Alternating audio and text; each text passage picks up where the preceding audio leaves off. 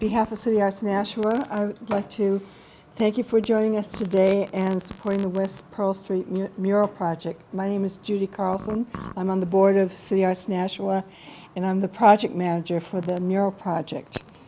And I really want to thank the Nashua Historical Society for hosting us today. If you haven't noticed already when you came in the room, they have the old Pearl Street ledger over on the right, your left. And it's part of their Adopt an Artifact program, so go take a look. And if anybody's up for adoptions, it is looking for sponsors. And there's information on the, if you haven't gotten it already, on the registration table about the mural project. And there's donation forms as well, and anybody who can and would like to make a donation, it's tax deductible, and we take donations in any size whatsoever, and we welcome your help with the support. And I'd also like to introduce Margie Bollinger-Hogan, who's over here beside me.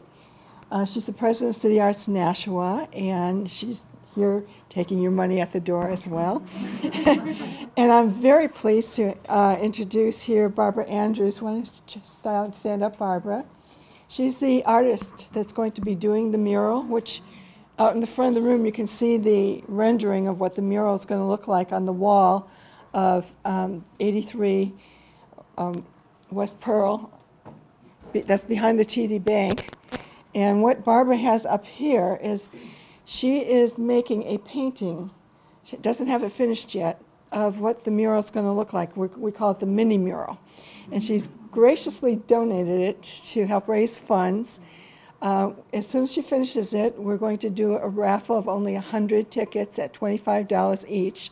So if you're interested, please keep in touch at www.cityartsnashua.org, and we'll be doing some publicity on it, and we'll be selling the tickets, and one lucky person will win it.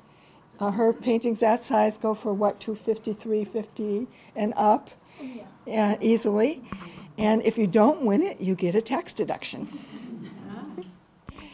And let's see.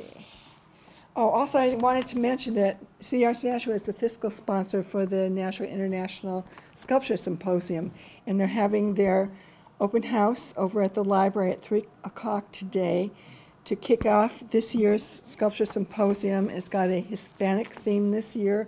They'll be doing the sculptures behind NIMCO over in the Mill Yard, but today is the kickoff reception. And then I'd like to introduce a man who doesn't need a lot of introduction, Alan Minoyan. I'm sure a lot of you here are already part of his fan club. Alan worked for the City of Nashua as a downtown development specialist and assistant economic development director for the city from 1994 to 2003. He currently serves as the economic development specialist for the great city of Auburn, Maine, and is the principal of his form-based code consulting firm About Place Partners. A lot of people have asked me, doesn't Alan work for Arlington, Massachusetts? Because they see all his posts on Facebook. And Alan's been in his new job, what, a couple weeks? About a month. Yeah. About a month. And in spite of moving and having a new job and starting a new job, he was gracious enough to come and help us raise funds for the mural project today. And we're very grateful for him to take this time. And he has, as you know, for over 20 years, he's conducted countless tours up and down the streets of Nashua. It's attracted thousands of residents and tourists, and today we get him here in this room and we don't even have to walk. So thank you very much, Alan.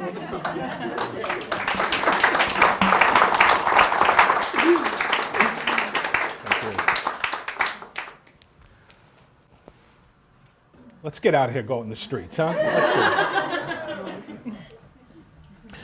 It is so. It's a little unusual for me to be contained in a room doing this. For many years, we really, and I'll tell you, it's one of the most rewarding memories of my time serving the people of Nashua was out doing a lot of those heritage walking tours. Boy, I could write a hip little book about 1,000 stories of just when we would be out doing those in the early years.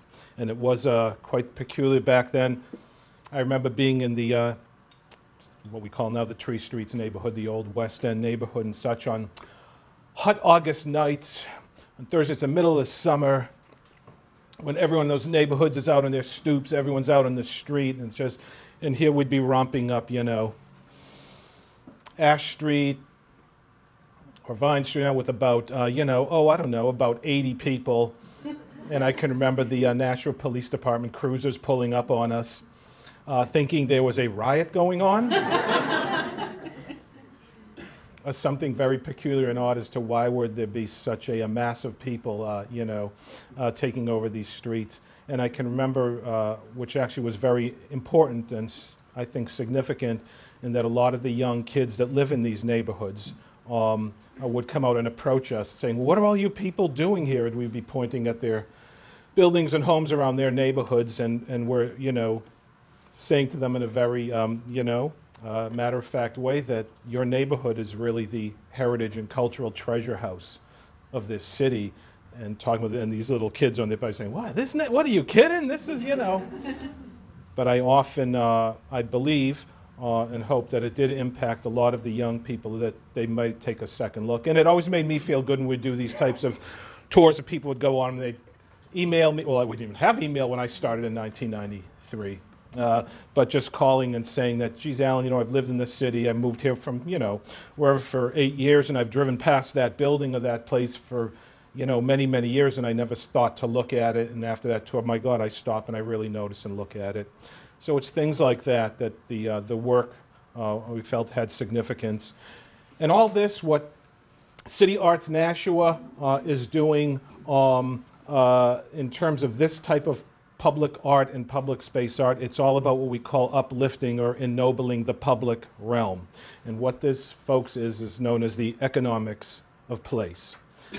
This is serious economic development. Anytime you do public art, preservation of culture, doing things like heritage walking tours, what you are doing is engaging in what is called the economics of place. This is how downtowns compete with automobile-oriented strip corridors and strip malls and such. People, and you know, I've been practicing the profession of downtown redevelopment now for 25 years, and I remember we were thought of as sort of radical back in the late 80s and early 90s. A lot of folks saying, don't waste your time. Why even bother wasting your time trying to fix up these old downtowns or trying to get businesses? What business would come into, you know, these downtowns anymore? Why would people shop there? Why would people spend any time there, you know, if they didn't have to? And we were looked upon, I think, as maybe, you know, a little, I don't know, maybe a little touched and out there and dreamers and not being rational or realistic about things. And now, of course, all this is known as new urbanism, you see. We didn't know we were new urbanists back then. We were just doing it, man. We didn't know we were engaging in the economics of place. We were just doing it. And it's good to see now the rising generation of young people are realizing how cool it is. The final breakthrough is not, yeah, we shop downtown, we go to restaurants downtown or other things. The final threshold is we live downtown again. And once people finally realize, you know, I was born in 1962, and the American dream for my generation, we were taught is, you know, get out and you buy a beautiful home in a suburban neighborhood on a cul-de-sac road, you know, with 2 acres of land, a nice, and this is, you know, making it, it's good to see that downtowns now are finally, of course, all the rage, the place where the rising generation wants to live. When I was in Arlington and Cambridge, while working there, I loved it because you have a whole generation of young people in their 20s. They don't want to own automobiles. I've lived long enough and practiced this profession long enough where I've actually seen this happen over 20 years. They're not interested, they don't own televisions, and they don't want to own cars. How un-American. My God. Okay. Let's get to our business here. So it's a privilege and honor to be here. So let's talk about West Pearl Street. And let's talk in particular about the Tremont, what came to be known as the Tremont house or hotel, originally the Pearl Street House, later became now, and it's an extraordinary piece of architecture, commercial architecture, which is the TD Bank building now, but the Second National Bank. of Nashua, the building itself. And we'll take a little bit of a journey, you know, down into West Pearl Street, which really was probably one of the most, I think actually was the most fascinating side street in all of downtown Nashua. So we're going to start just talking about the fact that Nashua is was an experimental planned industrial city.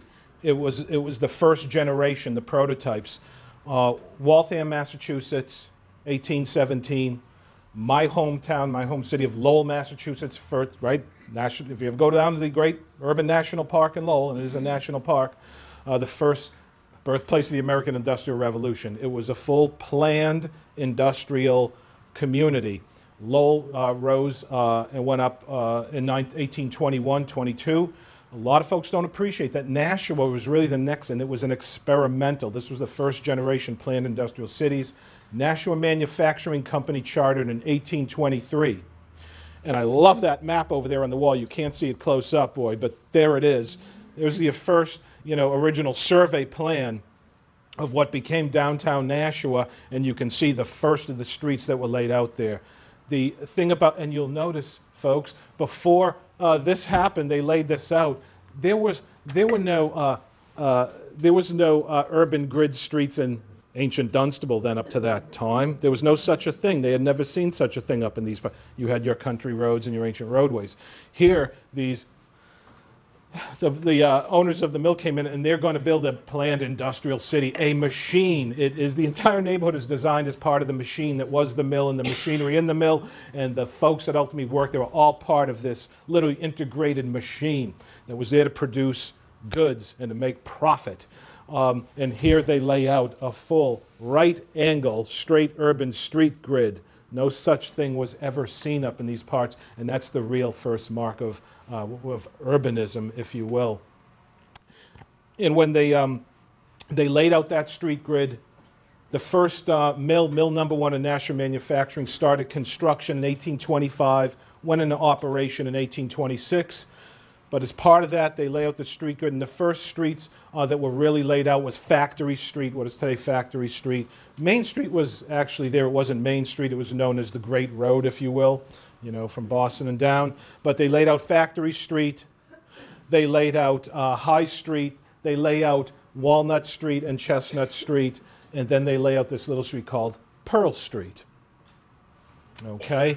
Those streets were laid out because that is where they built the original boarding houses for the operatives, the Yankee mill girls. The first workforce for this town, the first industrial workforce in America, were women, young women between the ages of 14 and 28 or so. All Yankee women. At this time, there was no such thing up here as an Irish person, or a French-Canadian person, or any Roman Catholics, God forbid, my God, Roman Catholics, I mean, wow. Let alone Armenians, Greeks, Lithuanians, Poles, all the rest. So, laid out there, and it was actually Asher Benjamin, who was one of the fathers of American architecture, that the Nashua Manufacturing Company hired from Boston and came up and laid out the grid. So just the grid itself, all right, the street plan is part of, if you will, the design and architecture of this overall unified composition of the planned industrial town. So, just some quick dates. Nashua Manufacturing, 1823. Right off the bat, because this was a planned industrial city, and America had never had any such thing, and they were, the great concern in America was, we don't want to bring industry to America. They saw, by the way, all this idea they got from England, and in particular, Robert Owen, visionary man who built, and of course I just lost the name of the town over in Scotland he built on the Clyde River. Oh boy. Anyway, he lays out in England what they described the factory system and mill system in England. The labor force in England were children. Okay, this was the largest workforce in England. And what they saw in England here in America, they described it as a catastrophe of humanity. And it was a horrific system that literally consumed and destroyed young children. By the time they were 15 or 20, their bodies were spent and they were gone. They said in America, wait a minute, we fought the American Revolution for freedom and independence. It was a culture of agrarianism and the yeoman farmer and independence. When they saw something like this, They thought slavery. You're going to become, you're going to lose your independence, you're going to go work in this corporation and your life is no longer, and then they saw the social ills it brought, and we didn't like that in America either. So they said, how can we bring industry here to America, manufacture thing, because we bought all our manufactured goods from Great Britain. We manufacture nothing in America. That's why they had power over us. They said, let's do it here. We will build the cotton textile mills, but we're going to build boarding houses for the workers. In other words, we're going to make sure they live clean, decent lives, because they're going to live in our properties. Secondly, the most interesting thing, and touches right on our West Pearl Street here, is going to be, they said, we're going to build a schoolhouse. Can you picture, well, actually, up until recently now when we have development impacts where some developers, now if you build developments large enough, they do have to contribute to the building of new schools or fire stations and such.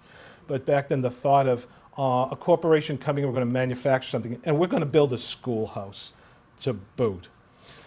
So the manufacturing company says we're going to build the mill where the workers will work. We will build the boarding houses where our workers will live, and we're going to make sure they live clean, decent lives in these boarding houses. And we're going to build a schoolhouse because we want it to be a civilized, educated, decent, laboring force and population here.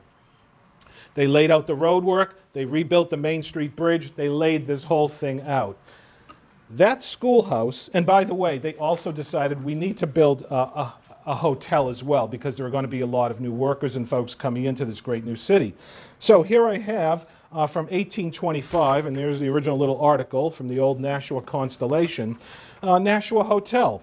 The subscriber would inform his friends and the public that he has taken that large and commodious house, recently fitted up by the Nashua Manufacturing Company in Nashua Village, on the county road, that was Main Street, leading from Concord to Boston, and intends sparing no pains in furnishing said house with the choicest liquors. That was the main thing they wanted to get across, to let you know we have plenty of alcohol here.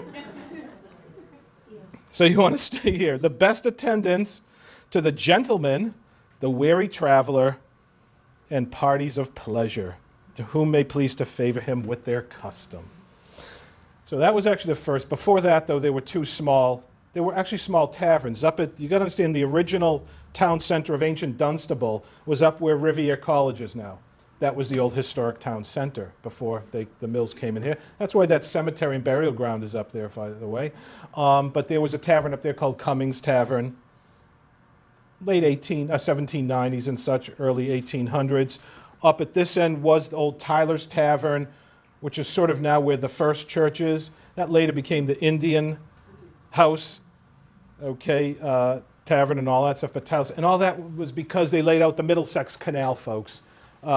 Right down in my hometown of Lowell, connecting the Merrimack River up here with Boston Harbor. And they made that canal connection right up here by 1803. Young man named Daniel Abbott House, smart lawyer, Harvard graduate, came up here 1803 in his 20s, gave this great speech, and everyone decides, this guy's going to be the great, visionary of Nashua. They launched a canal boat down by the mouth of the Nashua River at the Merrimack, and that's why the first, and if you look, that's why Canal Street is called Canal Street. There was a boating canal that connected up here, Railroad Square, okay, with the Nashua River and the Merrimack. Anyway, what I'm getting at is they were building these taverns and hotels, but this new word hotel really came in with the Nashua Manufacturing Company. So that, and by the way, this first Nashua hotel was right where the Oval is in Railroad Square right now. Okay, it later became the Central House, and blah, blah, blah, blah. So just give you that quick background, there were other hotels. West Pearl Street is laid out 1824-25, again, when they lay out the original first streets. East Hollis Street is laid out in 1827, and they did that because they were building, the original ferry was down where the bridge is now going over to Hudson, actually a little downriver, the original ferry, but then these gentlemen also got together and said, we need a bridge there, and they built the Taylor's Falls Bridge, which was a toll bridge. So they decided we need these roads to connect down, which we know now is the great bottleneck, because people trying to get through Nashua, right, and get to Hudson, and for how many years have we been trying to solve this never-ending problem of what do we do with all this traffic? All trying to get down to, right, that circumferential highways, right, folks, for 40 years? Talking about circumferential highways? Broad Street Parkway, all these things. So this has been the eternal, issue of how to get down to that Bridgeton area. West Hollis Street is laid out in 1828. The next year, 1830, they extended from Main down to Chestnut Street. 1832, East Pearl Street is laid out by the Nashua Manufacturing Company. They actually laid that out themselves. So they're building this whole network of roads. So you got to understand then, say, looking at this map, there you see the great textile mill, Nashua Manufacturing Company. The original Indian Head Mill was down here, which then becomes Jackson Manufacturing in 1830 or so, something like that. Dean, my dates aren't as smart as that's why I'm glad Dean's here. He's going to help me and catch me, because I used to be really good at this stuff, and I'm okay. And then, of course, the great original development. This happens with all development. It starts at a cradle or a core. And the original blocks, actually it was Factory Street, was the original great mercantile street of the new planned industrial township. So everything starts right down here at the Main Street Bridge around Water Street today. And what happens then is historically, that as the town begins to grow and develop and expand, it starts heading southward, southward, southward down Main Street. And that's why, unfortunately, we've lost a lot of those original historic buildings. You can do an architectural history walking tour, and you can start with the oldest here and literally go chronologically through time as you head south, So West Pearl Street, which is sort of right here, okay, it was really the southernmost fringe. By the time they started talking about in the 1840s, we might build this new house or hotel. And it was actually described in the history of Nashua by Parker saying Pearl Street was the southern limit of trade. The only store upon it, east or west, was that of John Blunt at the corner of Chestnut Street. And John Blunt moved here to Nashua in 1832. If you ever go out to the Woodbine Cemetery, the Blunt family stones are one of the most impressive headstones you'll see out there. Very interesting history of that family that were the longest running merchants in Nashua. They went through 3 generations. But so this area down here at Pearl Street, it was just known, was really out on the very fringe and end of the boonies.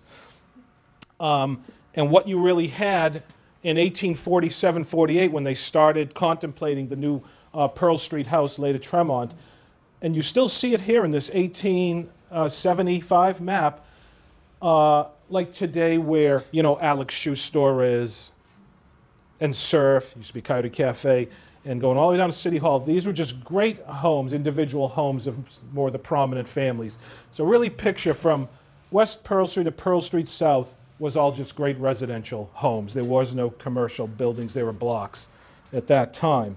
And out there you had Thomas Chase, which was right in the corner where Alex Shoe Store is today. His home was right there. He actually was the owner of the Washington House, the other famous tavern, which is now in the corner of Factory Street in Maine, where the new yogurt place is. I think it's a new yogurt place, right? Okay, the old Bessie Bryant building. Thomas Chase House, the Hunt, the famous Hunts, as in Hunt Memorial Building. John Hunt and his brother Israel lived in the next house, like where today's Surf is. The Hunt family home was right there. And then the Esty family, Peter Clark, Stevens, on the east side of Main Street, heading again south from the Pearl Streets, the Bangs family, the Wrights, the Kimballs, the Eldridge. That's why little Eldridge Street. You ever go up to Bagel Alley, right? And by the way, Mr. Eldridge had a bakery there back even then, so it's appropriate. There's still a great bagel bakery down on Eldridge Street. And down. So what I'm getting at, all residential from that point down. So here we have then, March 18th of 1847 in the Nashua Gazette. We had 2 newspapers then, the Nashua Telegraph, which was the Whig newspaper. Today we'd call it the Republican, conservative. The newspaper of corporations, railroads, banks, the American system, which was the right way America should be. And these newspapers back then, we think newspapers are political today. They're not political at all. Man, read the newspapers in the 1840s and 50s and 60s, and I mean, it was no holds barred. I mean, viciously political, each one. So the Telegraph was the Whig newspaper, and the Nashua Gazette was the Democratic newspaper. The paper of the original traditions that we fought the American Revolution on. The independent individual. We don't like big government. It's actually turned upside down now. Back then, the Democrats, we don't like big government. We don't like the federal government. We don't like standing armies. We like things decentralized. Let us do everything on our own way. No government, no big corporations, none of these big controlling things. And the Gazette was run by Israel Hunt, the Hunt family, his brother John Hunt, and later the Whittemores. So in the Gazette, first article entitled New Hotel, March 18th, 1847. We understand a company has been formed and $8,000, which in 1847, folks, was a fortune, subscribed for the purpose of erecting a new hotel, and they use that word hotel, at the corner of Main and Pearl Streets, where Mr. Emery's store and a blacksmith wheelwright shop now stand. That's why I love reading these old articles. You find things you can't find at this, so now we know there was a Mr. Emery there with his store and a blacksmith stand. The company that will erect the hotel there should be immortalized because it will remove the wagons, carts, and other rubbish which block up the sidewalks in that vicinity. This is the classic Gazette. It was the most colorful newspaper, and they would just write this way. We would rather sail through Charybdis and Scylla. I have to look up on my ancient mythological Greek stuff. I think these were horrific, hellish places in mythology, either Greek or Roman. We would rather sail through Charybdis and Scylla than navigate through the collection of carts and rubbish in a dark night. Barked shins and bloody noses, exclamation point. Erect a hotel there forthwith, we say. Now, by the way, who has to walk past that mess going home every day is Israel Hunt, who lives right where Surf is today. He was writing the news, the editor then, so this was him saying, clean our neighborhood up there. And I say it's because it was also in their property to say, yeah, build this great new investment up there because then our land and property will become more valuable for future commercial development. We still like that in Nashua a lot, which was good. So you can see it was a real mess up there. It was dark. There was nothing up there. So I love reading it, and you can get a sense of what they were doing there. The Nashua Telegraph, 2 days later, March 20th, because they got to get right in on it. These guys were competing day by who gets a new tavern, and they call it a new tavern. The Gazette called it a hotel. I don't know. Since the American House establishment, now folks, the American House was the other sort of hotel where the old Sears building is today. I forget what's in the Sears today. Pompanesett Mills, right? There's still, the Sears building. That was where the old American House. There was an old inn there across the street. It did stand there for a while. Built, I think, probably in the early 1830s. Since the American House establishment has been sold, a project has been started to build a first-class public house of brick on the corner of Pearl and Main Streets, opposite the present American House. It would be kept by Captain William Adams, the popular landlord of the American House. So this guy's splitting from across the street, deciding, I'm going to go in with these guys. And he was, by the way, one of the subscribers of the new company. The project is bound to go ahead and prosper. So everyone's really amped about this in town in the spring of 1847. Then the Gazette, April 1st, a few weeks later, and it says, entitled The Pearl Street House. The prospects of the contemplated hotel in this place held a meeting last Saturday evening and organized by choosing Thomas A. Gillis, David Baldwin, William Adams, directors, George Sawyer, Peter Clark, and Peter Clark lived just a few houses up on Main Street next to the Hunts, Isaac Spalding, and Isaac lived almost, you know where the Spalding house is now? It's right next to in front of the Methodist Church. And that was Isaac Spalding's house. So they were all kind of right there, you see, saying, yeah, we want this to happen. How many of you today would like to see a new hotel going up across the street from your house? You can imagine the traffic impact. We can't have it. Right? It'll destroy the. I make a lot of, but today to do such a thing would destroy the value of your home, right?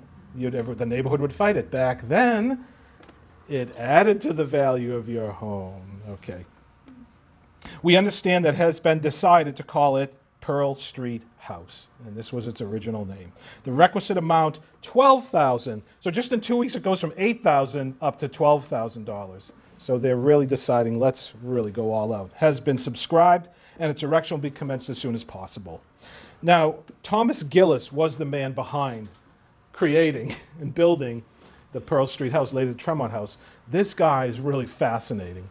So Thomas Gillis was born in Deering in 1806, okay? He comes to Nashua in 1828. So he's what? He's 22 years old. He arrives here with nothing, this young 22-year-old man seeing, wow, look at this. In 1820, so the first mill had just been up 2 years, so he's right here when all this is just happening and sees that this is the future. I have to go down, this is, make this my life. And he starts off with the National Manufacturing Company as what was called a picker boy. And even being 22 was rather old to be a picker boy. Picker boys were usually literally, you're talking 10, 11, 12 years old. He goes in, and what the picker boy was when the bales of raw cotton would come up, by the way, from the south, picked by and by the way, none of this works without the institution of Southern slavery. I won't go in that whole jag, that's a whole nother lecture thing. All right. So the raw bales of cotton are coming up here. By the way, in 1828 when he was here, there was no railroad. How does the cotton, everything get up here? There's no railroad. Middlesex Canal. It was all being boated up on the Merrimack River. Would go into the boating canal on Canal Street. Come up on the barges up above the Jackson Falls Dam. You're up above in the mill pond now. You come up on the Main Street Bridge, bring it up by Water Street, and you unload the cotton bales. There was no railroad, all by water. So the picker boy would be the first thing. Here's the massive big bales of cotton. These things were massive things. And you'd break those big bales open in a particular room, and you'd go through picking, because there'd be a lot of stuff, even though it went through the cotton. Jenny, is that right? Elias Howe? No. Cotton gin. Just clean it. I don't know if that was somebody, but anyway, I don't even know if that was invented yet by 1828. But he would pick the raw. So this was like sort of the bottom line job. You just, Hence the picker building. That's where hence the picker building. And the phrase, have you lost your, what, cotton picking mind? You're picking this stuff all day. A 1-ton bale of cotton. This is what you do all day. Have you lost your cotton picking mind?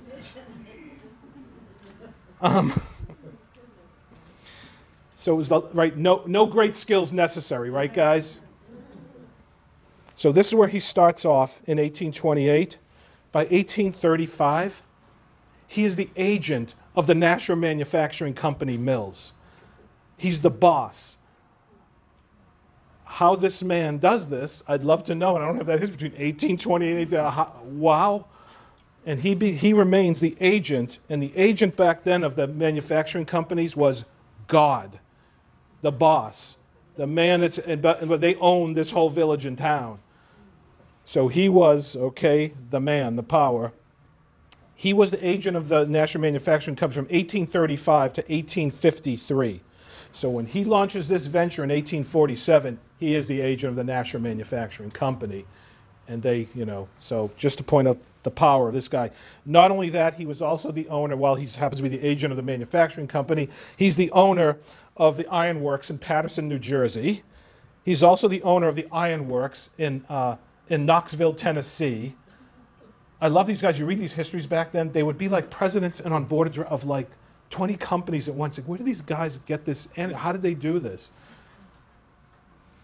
And then to boot, of course, he was the president of the Nashua Gas Light Company and the agent of the Vale Mills, which was down on Salmon Brook. He just did all this sort of at once, and many other things in between. So this is who Thomas Gillis was, that was really the man behind this whole thing. By the way, right across the street from this now, where the wonderful new Nashua Bank is, Frank Tees and the guys at Nashua Bank, that building, across, beautiful brick, is one of the treasures of Nashua. That is the original 1847 Third Orthodox Congregationalist Church. It was built simultaneously with the Pearl Street House in 1847, the two of them, both brick.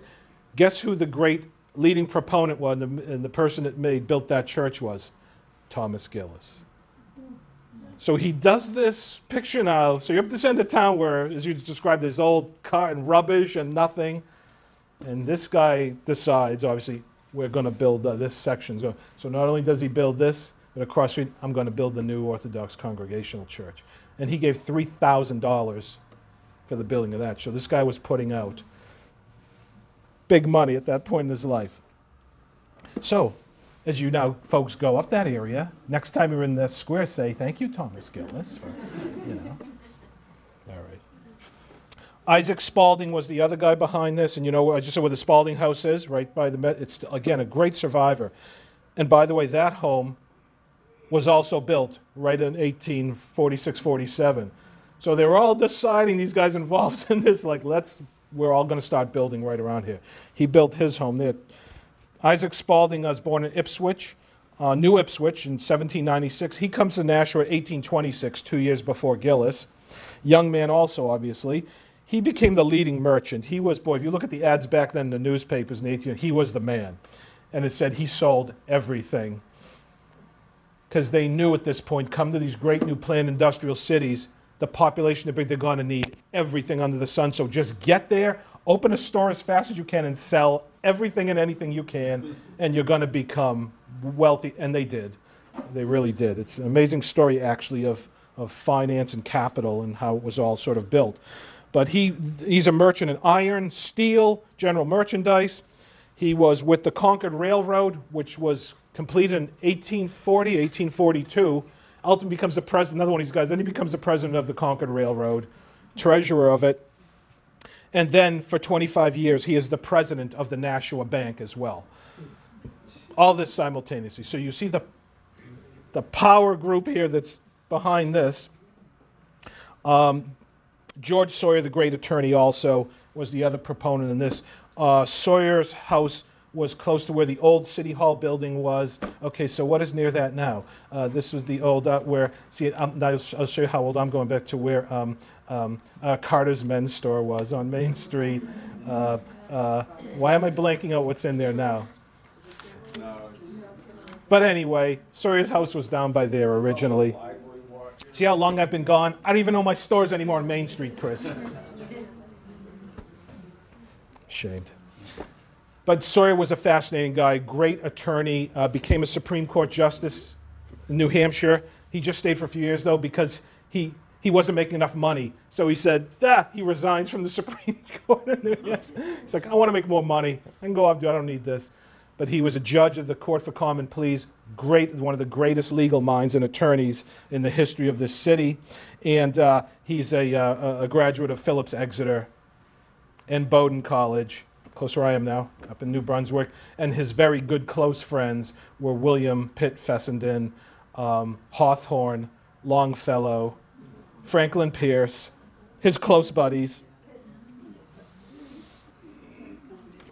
Okay, so influential guys. That's who was behind all this. I love this quick one, Nashua Gazette Spring, at the same time they're doing this. It's just entitled A Mud Scow. Actually, a mud scow wanted. It said, wanted a mud scow to sail from a point about opposite the Universalist Meeting House, which is High Street, where High Street is today. Wanted a mud scow to sail from a point about opposite the Universalist Meeting House down Main Street as far as Pearl Street. So here's the Gazette. They're cute little, they always do this stuff saying the street basically from High Street up to Pearl, where they're doing this, is a mud river.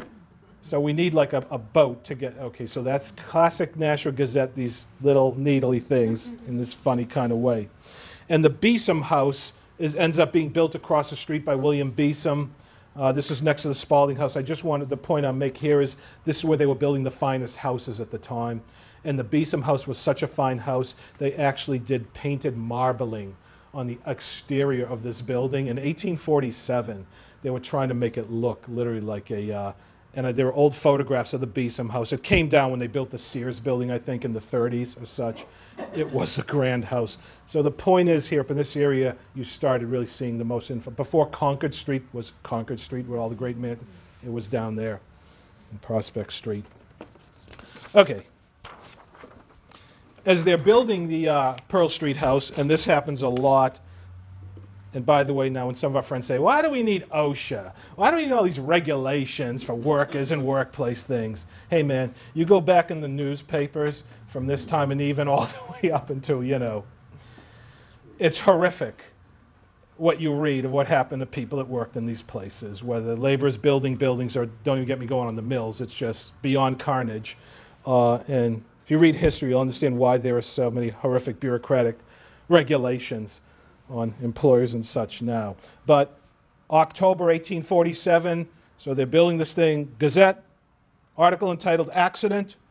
On Tuesday, the staging on the northeast corner of the new hotel, which would be the corner right up at your right-hand side there, on the northeast corner of the new hotel in this place, gave way and precipitated 2 workmen who were laying brick to the ground. They fell from the 4th story, exclamation point. That's a picture stepping off a 4-story building, One of them had his nose broken and his shoulder somewhat injured. The other was not materially injured. It was a miracle they were not both killed. Tough guys. Imagine falling 4 stories and I broke my nose. It's like, wow, man. Superhuman. You see that a lot, though, when they were built. I won't get into this, but very often workers, these things collapse and they would fall off these buildings. So it shows you interesting things happening. October 1847, Telegraph, things about town. Speaking about Pearl Street, the Pearl Street house is going up as rapidly as it can and looks very lofty already. So they were saying, this is their own way of saying, wow, this place, Nashua is really becoming something. This is quite, the impressive building. And we observe also that the school district has recently enlarged their schoolhouse on Pearl Street and made quite a commodious affair of it. We're going to get back over now to the brick. And that schoolhouse that the Nashua Manufacturing Company built on, actually originally wasn't built, but it was moved to West Pearl Street, was known as the Old Brick. And you can go back and find old stores and just refer to this lovingly as the Old Brick.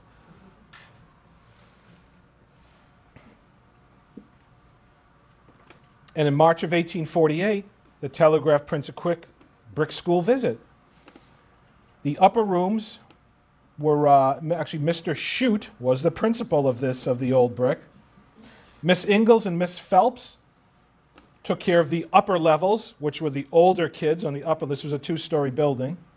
And Miss Anderson, Miss Cross, Miss Hutchinson, and Miss Green were in charge of the students on the lower level. There were total number of students in that building at that. There were 350 students. And you look at and think, you put pictures of that building. And by the way, that building is still there, portions of it today. It's where Bergeron's men's shop was, where Susie's, I believe Susie, right? Still is Susie's here. That is the Old Brick. Its second level's gone. It got wiped out after the hurricane of '38. It got really damaged, and the Bergerons just took that second story off. But that is the Old Brick. There were 116 kids on the upper story, and there were 230 kids on the lower story. And these kids by 1848, the teachers that were in that building, and I've seen many articles through the years, they had it the toughest. Just like today, folks, not much different in schools today when they say the teachers that teach in what today we call the urban school districts. They often say even today that they're the teachers that really have to work hard in urban school districts because these young kids often come from disadvantaged situations, difficult situations in their family homes. A little rougher, and you got to, just like today, when you have teachers going to really hard urban schools, and I'm going to be more than a teacher here. I have to, it's going to be a tough go, but these are the teachers that really dedicate. You think of the teachers that went into that school, and they knew. Because truancy was the toughest issue back at the Old Brick. Because a lot of these children ultimately, although the whole issue, the reason National Manufacturing did what they did here was to make sure we will not do child labor. We will never do this and create this god-awful situation in America. I have many articles I found by the 1860s and 70s. You had children working in the mills that were 11 and 12 years old. And they were truants, and they wouldn't go to school, and so it was But just like today, a lot of the children had to do that so their families could survive and live and eat. and the parents would let their children go into those mills. And they did do it. Now, the old brick, again, the whole point of this was, this is going to be a planned industrial city. It's going to be civilized, humane, and that's why the school was there. I actually found an interesting record from a work that was done, a WPA project in the 1930s. It's at the National Public Library. A gentleman had done it on the public schools, and he apparently went in. By the way, the records, the company records of the National Manufacturing Company are all down at Harvard University. Is it the Stoughton Library? I'm forgetting the library. Darn it. Which library is the... But the original record, they're there. They saved them when the mills went out. And if you ever want to do something interesting for a day or two, go down to Harvard, the library, and you have to call in advance, and they have boxes and boxes of... It's extraordinary. If you really get into those records, because they kept meticulous records, it's amazing what you find. This gentleman found this back in the 30s with regard to the school, and this was District 9. The school district was the newest district in Nashua. At a meeting holden at the store chamber of the National Manufacturing Company, Monday evening, the 13th of June, 1825. This is before even the first mill building went up. This is when they were just laying all this out, the grid, no mill buildings yet. So by 1820, which shows you it was a part of the original plan of the manufacturing company, not the town. So the meeting, evening 13th of June, 1825, for the purpose of making arrangements for the school of the present season in District 9, that was set off at the last annual March meeting, embracing the lands belonging to the National Manufacturing Company on the south side of the Nashua River. And they voted to adjourn this meeting to the first Saturday in August next at the new schoolhouse at early candlelight. So they were basically saying they're going to build this school very fast. Within like a month or so, they're going to get that thing up, and they're literally saying, we're going to meet at the new, I don't know if they built it that fast in the end, but they were going to have their next meeting right at the school. It wasn't on West Pearl Street at that time, though. I'm not exactly sure where it was. There's a good research project for some good Nashuan here, where it originally was, because in 1833, we have building moved. 1833, $35.25 was the cost to move the building. Picture moving an entire brick building for $35.25. To move the building to its present site on West Pearl Street at Elm Street, property of the National Manufacturing Company, until 1837, when the town appropriated. The town took it over in 1837. So that building was moved there in 1833. I'd love to know where. It was probably originally closer to the mills themselves, closer to Factory Street. All right, so the bottom line is now, this area is really happening now and becoming, okay?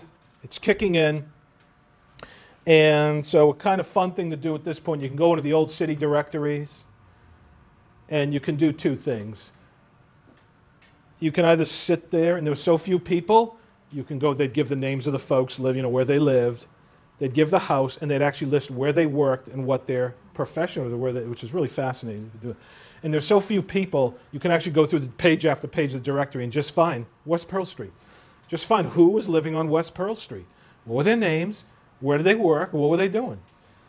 Or you can go to the business directory section, these things, and you just find out what businesses were there on West Pearl Street. You go through. I just did the businesses. I don't have like the time I used to have when I was living here, where I would live in the library for 4 days, and just go nuts and do it all. But I'll give you a quick, so let's jump now ahead about 15 years, 1864. Because if you by that time, the place is rolling, businesses are coming in. So I'll give you a quick. And by the way they described what West Pearl Street was in 1864 in the directory, because they'd always give a quick description of each street, where it went to, from where to where, and they described West Pearl Street from Main Street to the Nashua Company Canal. And that's the thing, folks, as we look at West Pearl Street today, you only look at the remnant of basically 1/3 of that street. The remaining 2/3 were obliterated, truly obliterated, wiped out, wiped off the face of the earth during urban renewal. Like it was never there. You'd never know it was there.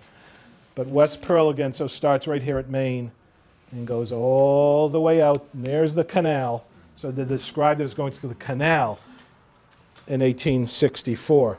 And I feel bad because this whole time I actually had good pictures to show, and I completely forgot to show them. Right? That was just, a later shot from a different perspective. Here is Main Street, heading south. Okay. And let me make sure I'm not doing this wrong. And West Pearl Street cuts right on down, all the way down.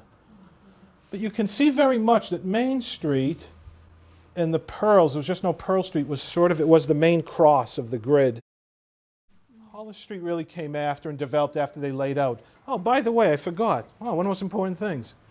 The other reason these gentlemen decided most likely to build that house, a hotel there in 1847 was the following year, 1848, what goes chartered and goes into operation? The Worcester and Nashua Railroad line, connecting Nashua all the way to the city of Worcester, Massachusetts, and then ultimately from Worcester right down through Connecticut to Long Island Sound to New York City. And there were great articles from them, I didn't include that, but saying Nashua was, this is when Nashua knew this place is now going to be a really, because they would literally say, we have direct connection out of New York City from Nashua. Hop on that train, you go right to. So these, again, gentlemen knew they were the great enterprise industrial. They knew that railroad now was being built, new passenger station up here. The Wilton Railroad's completed in 1845. Concord Railroad, 1840, 1842. This one, 1848. All of a sudden, you have 5 major railroads all crossing right here. So these gentlemen knew, build a hotel. We're going to just make a ton of money, everyone. This is going to be, and they were right, and it did. And this is, so, what happened, how it went down. So, because Nashua really is a railroad city, and a lot of people don't really think of Nashua. What actually made this city, truly, were the railroads. I will stand by that statement as much as, if not more, than Nashua manufacturing and the textile mills. It were the railroads. We had ultimately 6 major railroad lines, all meeting right here, crossing in Nashua. That's amazing. And I know today we're trying to become a railroad city again. Right, Mr. Williams? Chris? Which really, really should happen, guys, to have passenger service. And we're, by the way, I don't mean to digest, but we're doing this right now in Auburn and Lewiston. We're fighting hard. We're going to be getting our passenger rail connection, hopefully up from Portland and through Auburn all the way up to Montreal. This is happening everywhere, folks. Thank God, finally. And Nashua, I know, is going to be on the vanguard, as it always has been. So I don't mean to divide that, but railroads, yay. Anyway, see, I'm not supposed to be controversial today. I'll try not to be. All right. 1864, what businesses, I just did a quick sample of what businesses are on there now by 1864 on West Pearl Street. S.F. Wright, livery stable, corner of Main and Pearl Street. This was the big livery stable that was right behind and attached to the Tremont house. Every one of these, just like today, guys, when you build a nice big hotel, first thing you know, you lots of a big parking lot. Because all the people coming here have to, okay? They need a terminal. Well, every hotel in all these places, every one of them, Indian House, Washington House, all of them they had the great livery stables, the Leighton House, ultimately Leighton Hotel, all these great massive livery stables right affixed, because much like today, they needed parking in downtown too, right? Just like we need parking today, nothing new. So SF Wright is running that livery stable. At 120 West Pearl Street, M.R. Buxton, West Indian Goods, which was the little New England secret way of saying, we have booze, rum. They wouldn't say rum or alcohol, they'd say West India Goods, which meant rum. And groceries, flour, grain, wood, fruit, cigars, Buxton. Otis Wright had a billiard hall in the Pearl Street house. There was always a great billiard hall and billiard parlor in the building, which just made it all the rage, 112 West Pearl Street, Charles Holman Stadium, started his confectionery business on West Pearl Street. He later moved up onto Main Street, down by East and West Hollis Street, but this is the same Charles Holman. And when he died, left the money to build Holman Stadium and many other things. E.P. Chase, boot and shoemaker. At 80 West Pearl Street, E.G. Hutchins, meat and provisions. George J. Little, again, West India Goods and Groceries, corner of Pearl and Main. So what you're getting at here is it's more of these businesses that cater to the local neighborhood, very local needs, not the big business blocks on Main Street. And I think West Pearl Street has always had that, I think, very special culture and quality to it that it's all. I remember actually when I started working here, I forget who said it to me in West Pearl, one of the merchants back, I'm going back now almost 20 years, said, well, West Pearl Street, we call it Family Street. I forget who said that to me. Was it you, Mr. Gage? No. Someone said that to me 20 years ago. But they said, remember that. West Pearl Street is Family Street. And I think the point is you go through history, there are always these great, unique, small businesses that really catered to people's sort of everyday lives and the families and their growing families and things. So that's what was going in 1864. Now we jump up, let's jump about 20 years ahead, 1885. They describe West Pearl Street as going from Main Street to South Pine Street. I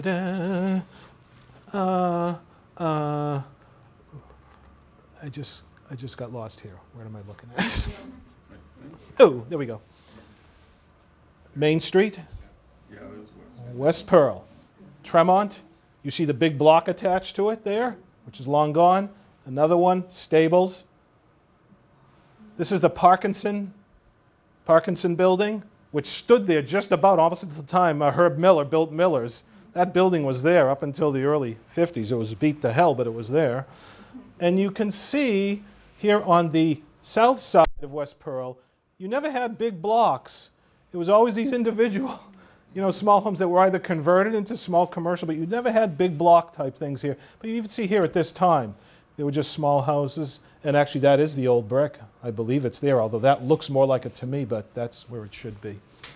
But you get a sense visually of it there.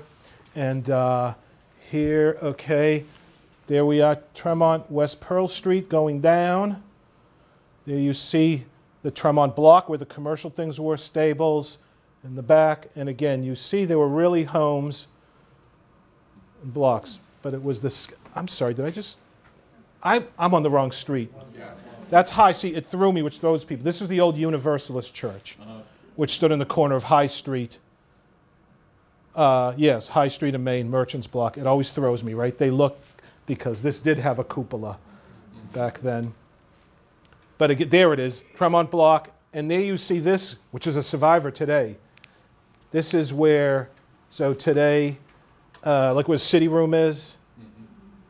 I remember Vivian's being in there when I was here. Vivian, oh God. Now, that is a great survivor. I believe this was the Woodward Block. And this is neat because if you go by and look at it, it has its original mansard roof. And you can age that building architecturally, just like the Leighton Hotel.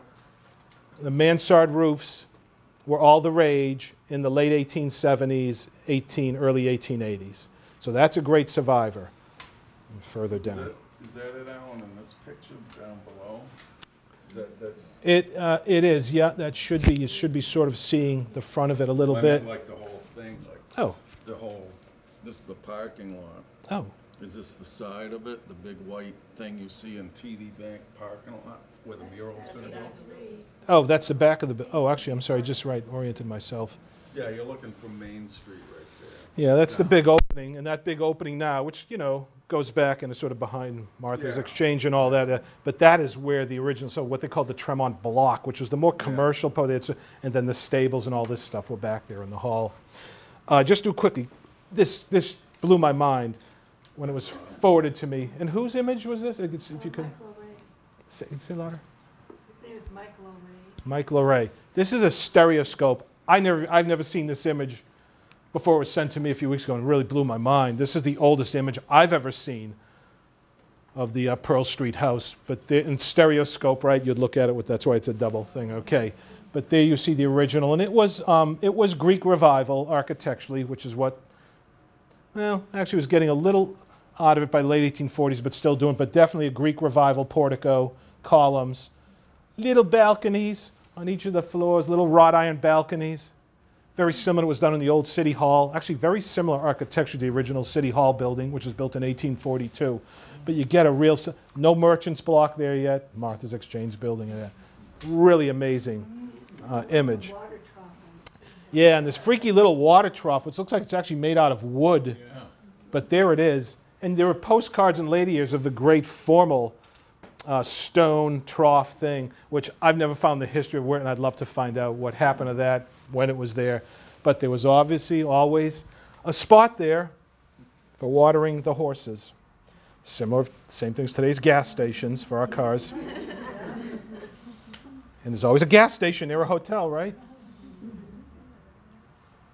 And there's a really great early shot showing, again, the really strong Greek Revival architecture. Whenever you see that, great pediment, Greek Revival, all very Greek Revival. But it was a beautiful building, and you see how the lower levels were the great step down, which people just think is so cool today in Back Bay in Boston, you know, or on Newbury Street.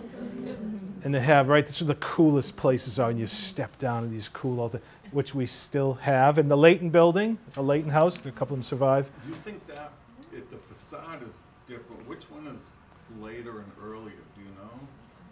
Oh. No, not that, but the one below. Oh, that's much later.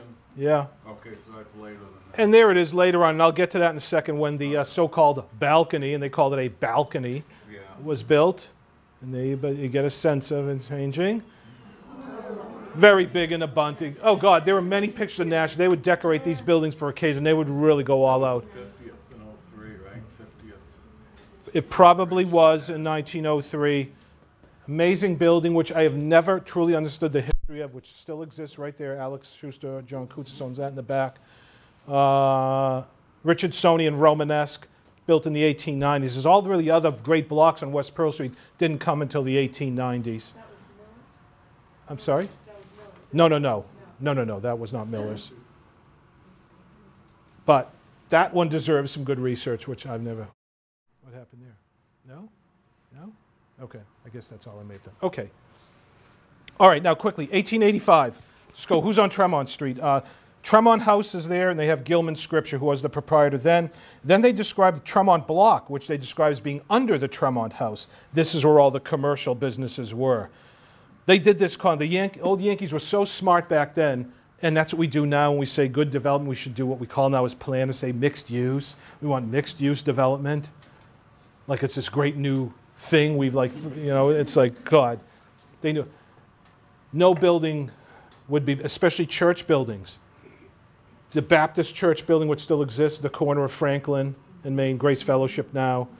Even the old City Hall building in 1842. Church buildings, municipal buildings, everything. They would always have on the ground level space for mercantile and businesses. And then the churches would be upstairs in the halls. Or the city, it would be upstairs. They always did mixed uses in these buildings because these old Yankees were smart. They understood how you make an asset perform. And we lost that after the 1960s when we did zoning, where, we have zoning now. And zoning is going to solve all our problems, you see, because zoning is going to separate and isolate and segregate all these uses. So, church buildings should be over here in church zones, and schools should be in the school zones, and then we'll have businesses in the commercials, and everything should be all separated and spread out, you see. So you can't walk to anything anymore because everything is so separate and sprawled out, so now I need my car. And you need your car to get to because it's all spread out, so we need to build surface parking lots around everything, you see. And then everything just tears apart. And now I'm sorry I'm doing my new urbanist jag, I won't do that. But the point is, history teaches us, and I love the fact that they did the best development before there were planning boards and zoning boards and smart aleck planners like me, and all these did this whole stuff to really, to help guide the right way to do it is all wrong. We're finally going back to this, thank goodness, and doing it the right way. Tremont Hall, as it's called, was in the rear of the Tremont House, and it was a full hall in the stable also. Then you have Woodward's Block, West Pearl Street, which you talked about. Then on West Pearl Street, 1885, you have A. Lefebvre at 10 West Pearl Street, who was a baker. You have Nichols Orchestra, corner of Main and West Pearl, in the business director. You had orchestras there. The billiard hall, of course, Temple House. Boarding and baiting staples. I never heard it referred to that as a baiting, B-A-I-T, just like bait, like fishing bait. Boarding and baiting stables. J. Wilkins and Son, rear of the Tremont House and Indian House. And it was this Wilkins family that was really there the longest time that ran that famous stable behind the Tremont House. Cigars and tobacco, you had Barney Brothers at 87 West Pearl. LPA Lavoie in Woodward's block selling cigars and tobacco. And then you have A.L. Vining in number 2 Tremont block. In the Tremont block itself, you had the famous Vining's restaurant, and I guess this was the most famous restaurant, at this part of the city at the time. And they said in their great little advertisement, they described themselves as being the second door down from Main Street, So right in the back of this building, and their ads just claims, meals served to order all hours. So they're basically saying, you come anytime you want, we'll give you what you want. Fruits, nuts, confectionery, pastries, cakes to boot. Confectioners, F.A. Garland's in the Woodward block on West Pearl Street in 1885. Mrs. J.H. Knapp at 97 West Pearl Street has a dining room, as she describes it, her own little dining room. You have a fish dealer, C.H. Baker in the Tremont block. Everything was in the Tremont block. You had everything from fish dealers to billiard halls to a guy selling pipes and plumbing fixtures, all mixed together. Grocers on West Pearl Street in 1887. This is the funny one. So it exploded as the grocery street by 1885. You have Barker Brothers at 120 West Pearl Street. This is all grocers. Barney Brothers at 87 West Pearl Street. A.J. Blood and Company at 94 West Pearl Street. Josiah Cook at 128 West Pearl Street. Patrick Gaffney, 157 West Pearl. Asa Jackwith, 126 West Pearl. George Little, 89 West Pearl. Edward McCabe, 144 West Pearl. Benjamin Woods, West Pearl and Chestnut. They're all grocers. Those addresses are really right on top of each other. Look at the variety people had back then on just this one little street. You could walk down each, which grocery do you want to go to? And they were all there together, packed in, but all doing their own thing. And then, of course, you have, by this point, hairdressers. And I love the hairdressers. In 1885, you have Ingalls and Sprague, who was where? In the Tremont House. So in Tremont House, you can stay there, you can shoot pool, you can get your hair done, and you can have a nice meal at A.L. Vining's restaurant. And what a scene. Also, you have Louis Letendre, and this is the Quebecois, a French Canadian, by 1885. He's at 140 West Pearl Street. He is a hairdresser. And you have Théophile, am I pronouncing that right? Théophile Levesque?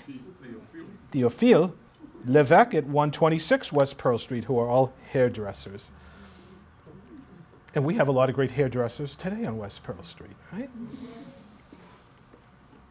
Now, 1874, big article, change in the Tremont House. And by the way, when is it transformed from Pearl Street House to the Tremont House?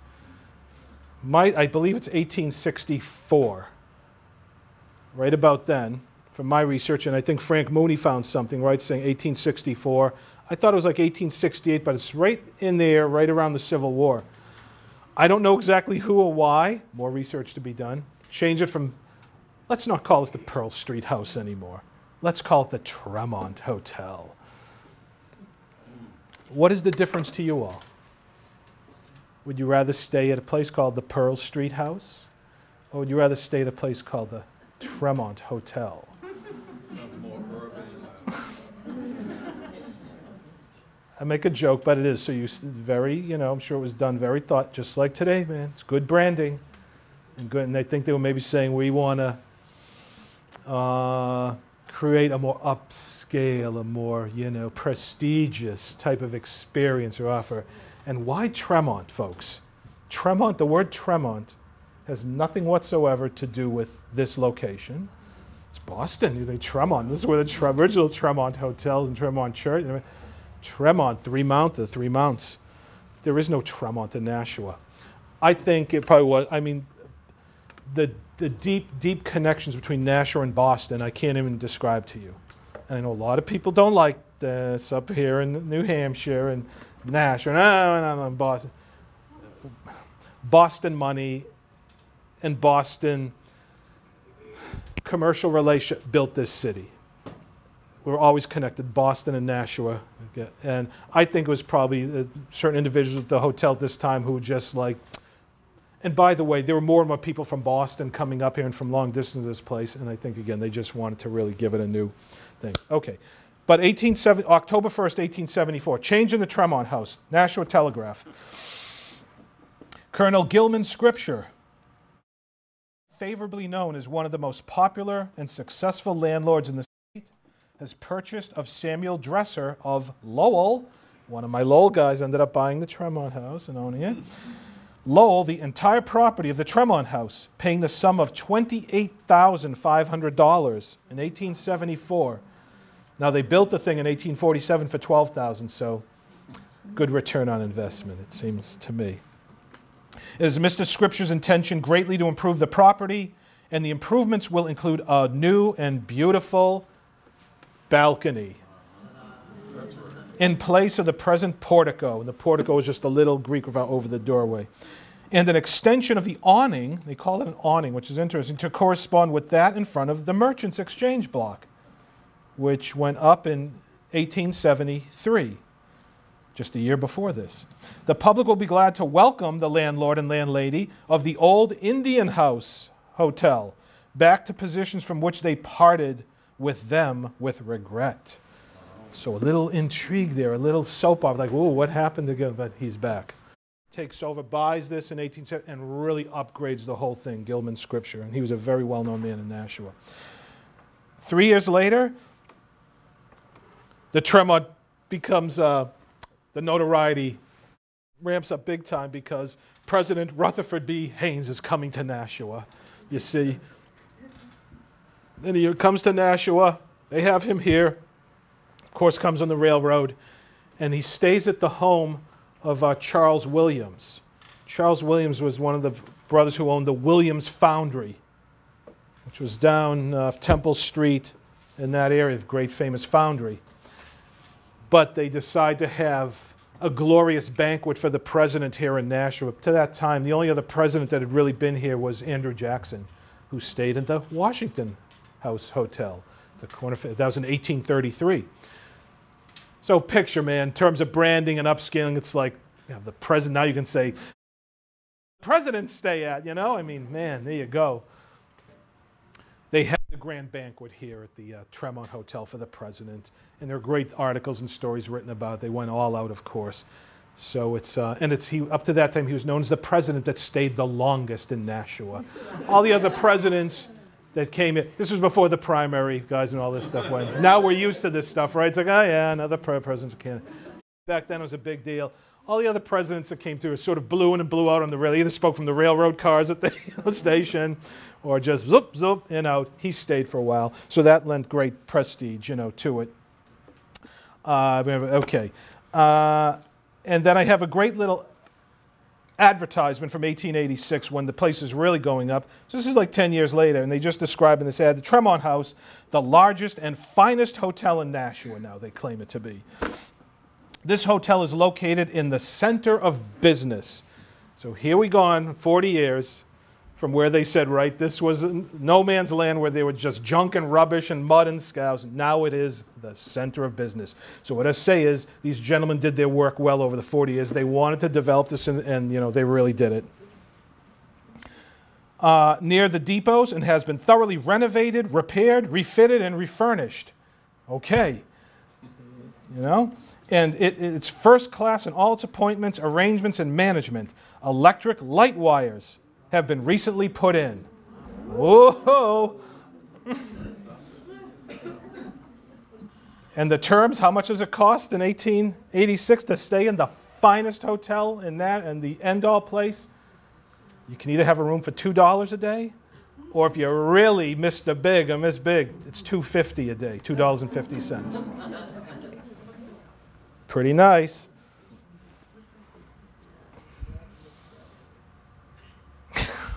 I'll skip that one. Then later you see on postcards and all stuff them calling this place Tremont Square. when does it become Tremont Square, and why would they name this Tremont Square? It's not known as Tremont Square anymore. Although I remember when I was here, I did this big push to say, we got to call this place Tremont Square again, you know? It just sounds cool, right? I'll meet you at Tremont Square, out at the Sidewalk Cafe. Well, where's that? It was designated or, named Tremont Square in about 1894. Why? Because, and you see these nice little rail trolley tracks in the street, of course. The horse railway was introduced in Nashua in like 1886, and then the electric trolley lines like in 1892 or so. But in 1894, the Lowell, there's Lowell, my Lowell, I love it, Lowell's always. The Lowell and Suburban Trolley Company takes over the whole system, sort of. And now out-of-town trolleys, in other words, Nashua is now connected with Lowell and other cities. So now out-of-town people are coming in on the trolley, and the trolley needed a terminus, like, what are we going to call this place where this trolley is, coming to here? And it was the trolley, we're going to call it Tremont Square.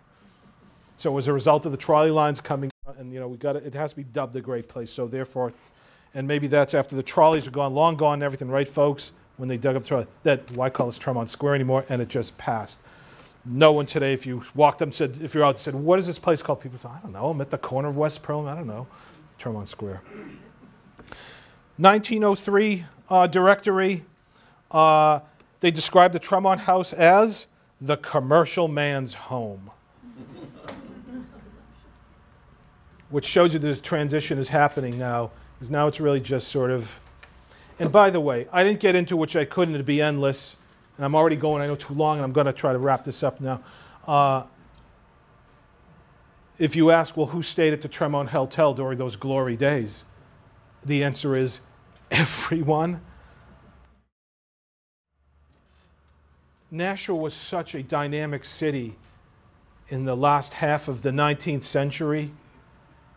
You had constant performing acts coming in. They'd be performing at the Franklin Opera House. We had many halls. There were shows. So all these people coming in doing this would have to stay in these hotels.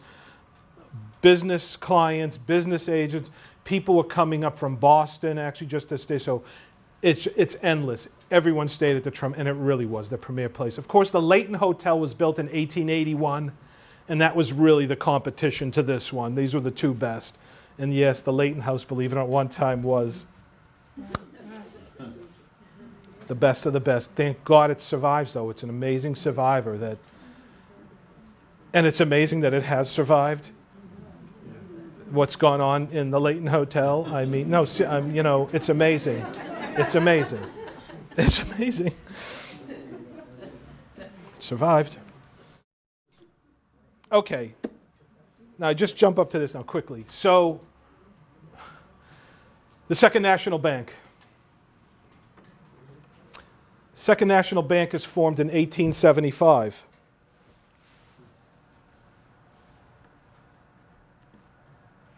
Actually, I'll do it this way. The 1903, now they're just calling it the commercial man's home. In 1916, Lester Thurber, the Thurber family of Nashua, Lester Thurber acquires the Tremont Hotel.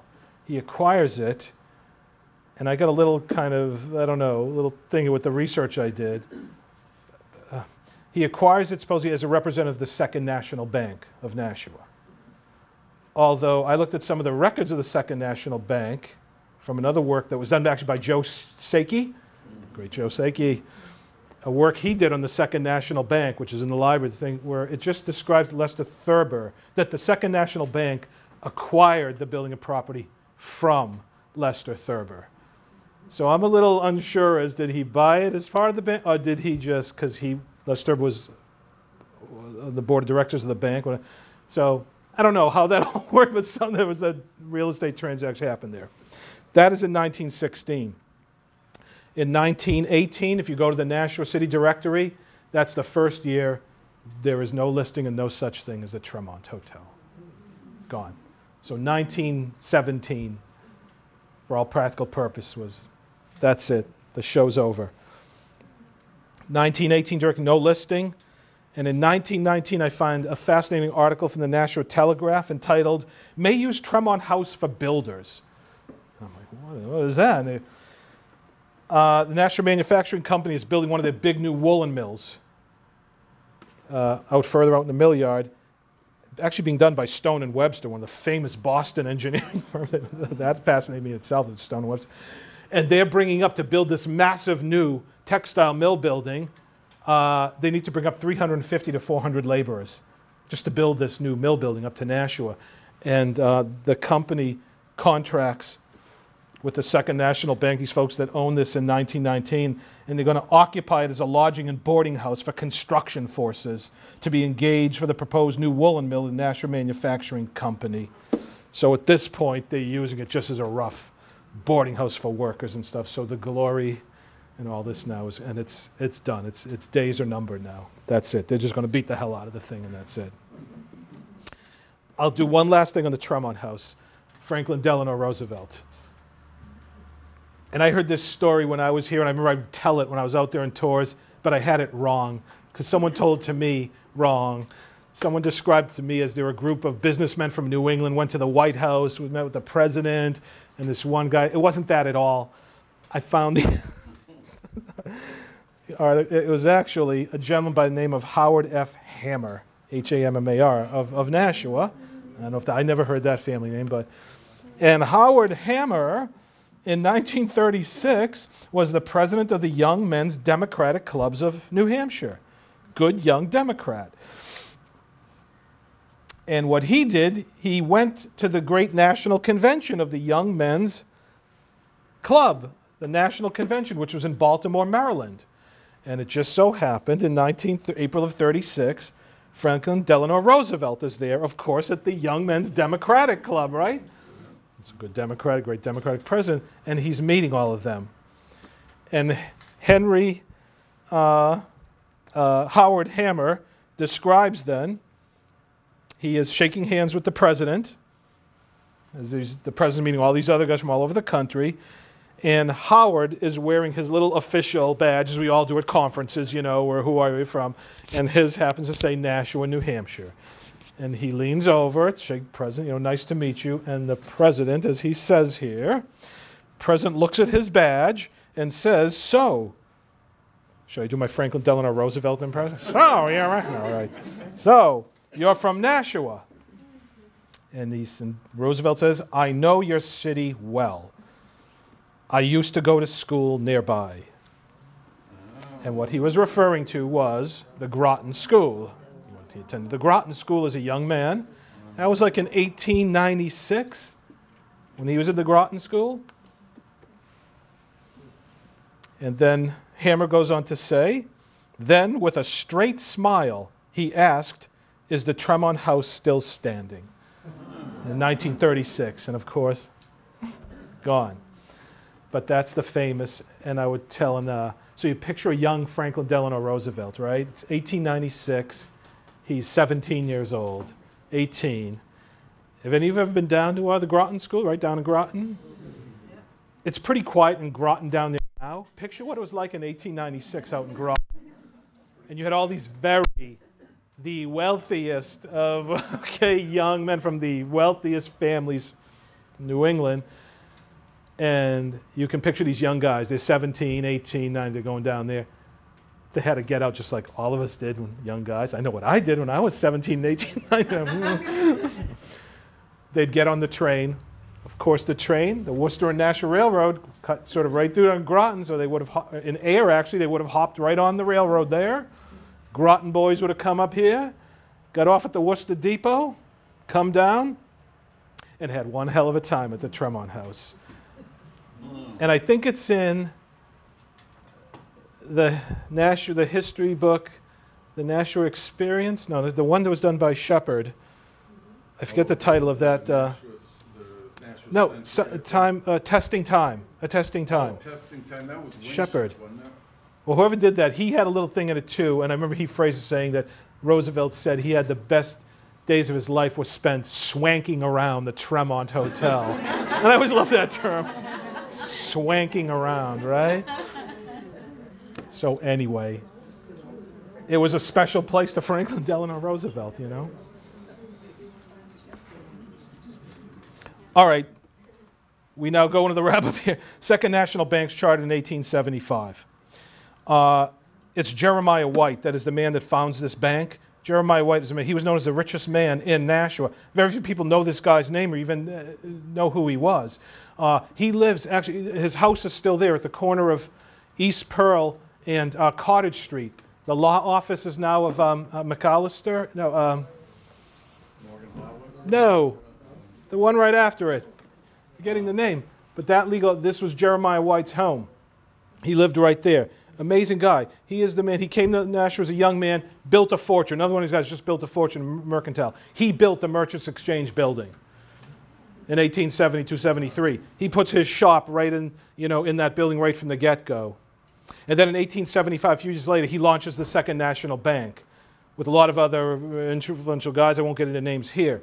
The Second National Bank immediately locates, its first location is right in the Merchants Block, right where my good friend Phil Sconchus' jewelry shop is now. That was the original location. They then moved out of there a couple of years and moved into a different location in that block, but they were always right there. This was his building and all.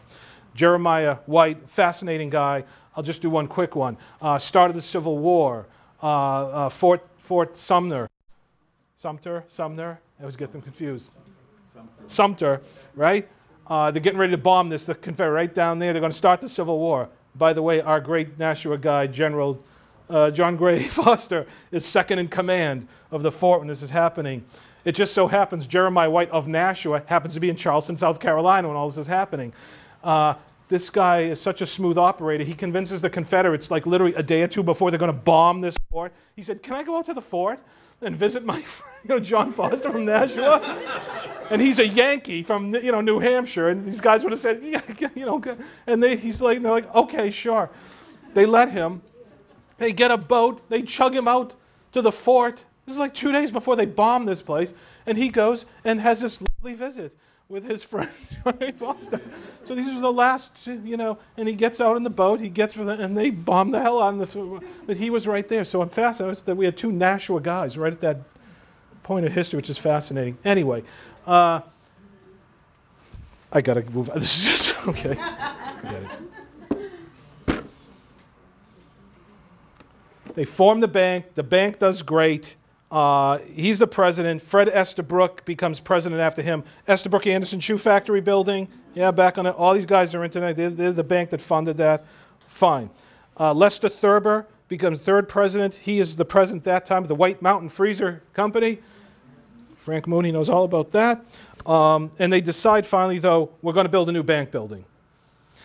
Obviously, they have their eyes on the building right next to where they've always been in the Merchants Block. They see the Tremont House. Lester Thurber gets in there in 1916, buys the thing. They keep it for a few years. And then in I've tried for the life of me to find, I know there's a great article out there somewhere showing the demolition of the Tremont House. I will find it someday. But I think they demolished it in late 1921, early 1922. And then they decide we're going to build this great new bank building there. They build this great new bank building. It's completed in February of 1924. And this bank building is epic. And it's, boy, I often ask people, I know everyone drives by in their car fast, you probably won't give it a second look. Stop someday. Just really, get on the other side of the street. Look at actually the West Pearl Street elevation of the building. It is the great Greek, it's a Greek temple. It's a Grecian temple building in every aspect of it. The architectural firm they hired to build was Mowbray and Uffinger. They were the premier bank architects in America at that time. They built over 400 bank buildings in America, during that time, the teens and 20s. So these guys had the means to do the world's best, and they did it. By the way, a year before, right across the street, they built the Indian Head Bank building just a year before. So these two bank buildings go up at about the same time. And they were almost, they were always just like they were competing with each other. And look at those two buildings and say, who outdid who? Pretty grand stuff. The bank building was built as all bank buildings were built back then, not like today. Those buildings, the architecture spoke to make you feel like this is the safest place I can put anything I have of value. They were built to make you feel That's why they would build these monumental buildings that just had mass to them and impenetrable, and gave you the feeling that these are fortresses, these are, temples of, and that architecture had everything to do with being able to open new accounts and attract those and make them, good customers. Just the way the bank buildings look was so important. Today it's that, my God, wherever, build whatever so cars can just whip in and out of it and, it doesn't matter. The cornerstone of that building that's there today came from Deer Island, Boston. Massive 3-by-4 foot block of granite that, for whatever reason, they pulled out, Deer Island out in Boston Harbor. I have an article of just the bank doors, not the vault, just the front doors of it, which are gone now. They brought them in by railroad. I forget what the number, it was an absurd number, that just the doors in the front of the bank doors weighed, I think it was in excess of 7 tons. It was like an absurd number of tons, just the doors in the front of the bank. Why? To make you feel and know that nothing can penetrate this fortress. So they would do this type of pay ungodly amounts of money just to make you feel and know.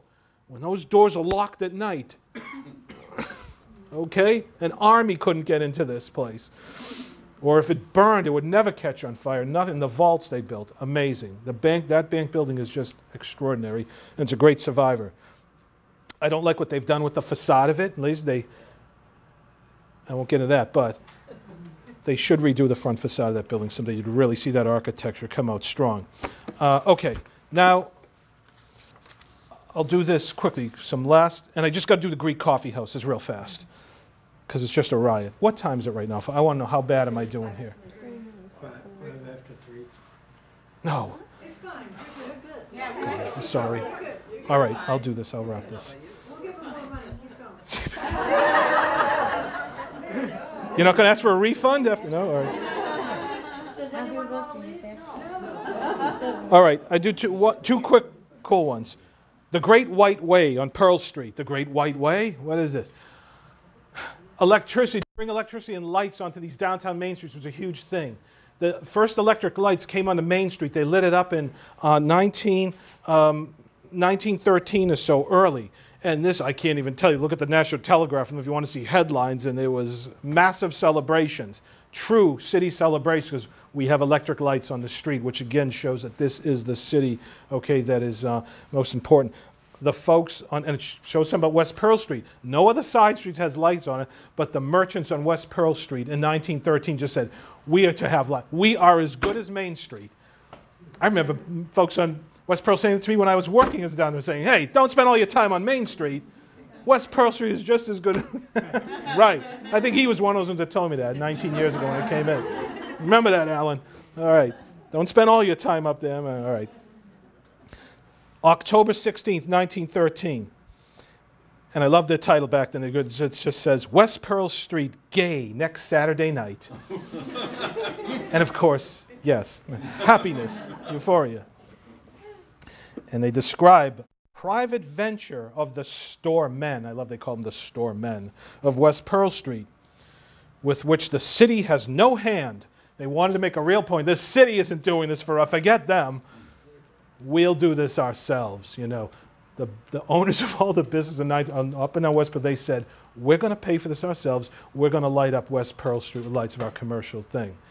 And they did it. The unique thing is, this is when electricity was and Main Street was electric. They decide, we're not going to do electric lights on West Pearl Street. They did gas lamps in 1913. Very interesting and peculiar. And they didn't set them up on gas light posts on the street because it wasn't their property. They affixed these to their buildings. In 1913, they described these apertures they put on each of their buildings. They paid for it themselves, and they did it with the Nashua Gas Light Company, which still existed then, and they finally going to have their and they have this mass celebration. We're going to light up West Pearl Street this Saturday night in October 1913.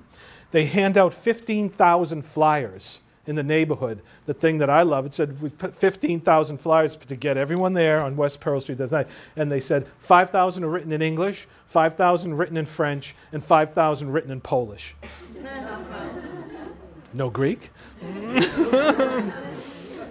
which shows you who their market was.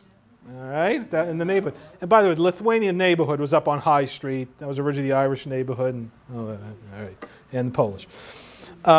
So they do this up. They have this huge. They have a band. They have a whole stage. They have this amazing festival for the night, just like we do festivals. All the stores are giving out free things, and they said literally in excess of 5,000 people filled West Pearl Street that night. That they lit up West Pearl with their gas lights. The one quirky thing I thought was funny, they said one of their most popular things, they did the shirt scramble. I'm like, the shirt scramble? What is the shirt scramble? Well, one of the owners of one of the men's shops on West Pearl Street went up on the roof of his building with boxes of folded shirts, and pitched them to the crowd on West Pearl Street. It became this mass melee. And they called it the shirt scramble. Wow, man. Maybe we should have a shirt scramble festival in downtown Nashua, right? Just wild stuff. All right, I will finish up with the Greek coffee houses quickly, because it is a riot. All right.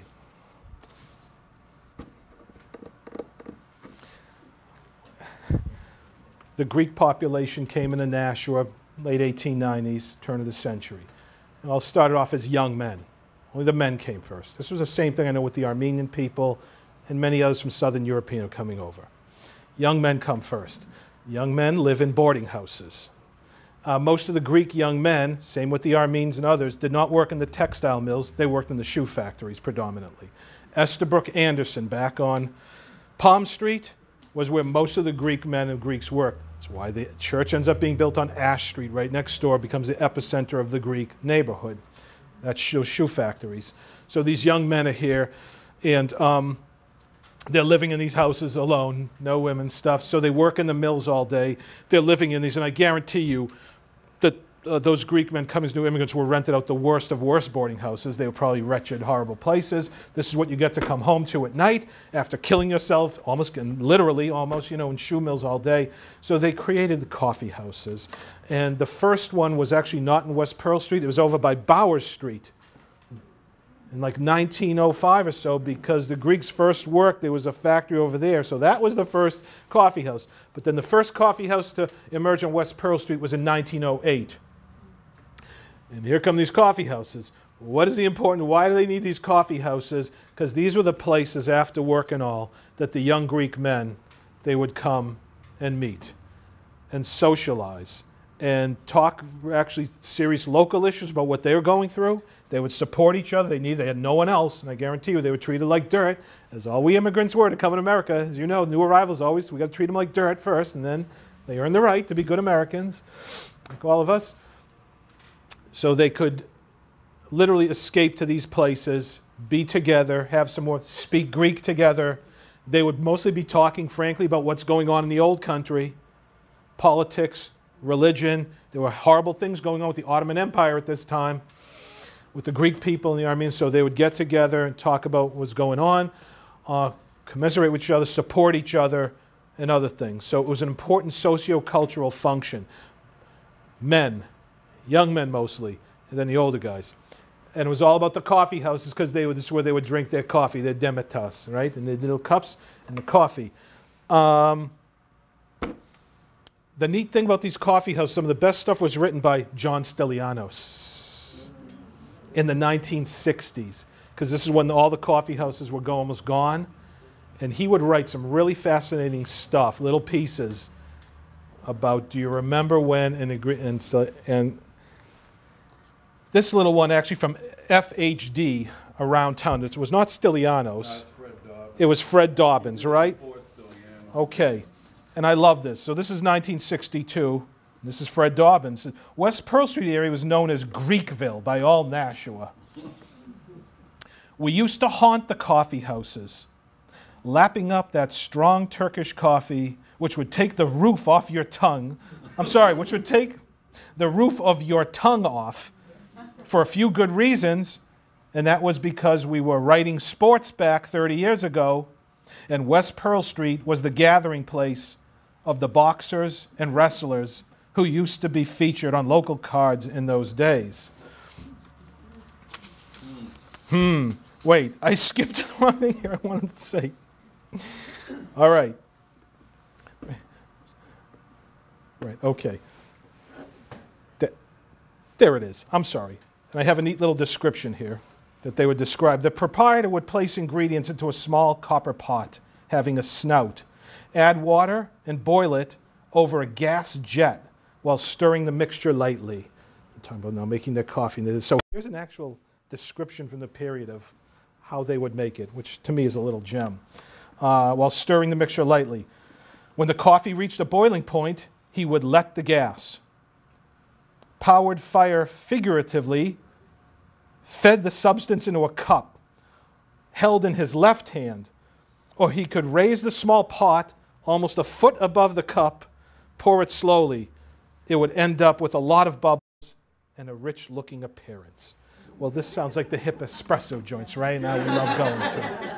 We're doing it in Nashua since 1908, and they spoke about that lovingly. The other thing that they would get a kick out of was what the Greeks called the nargile.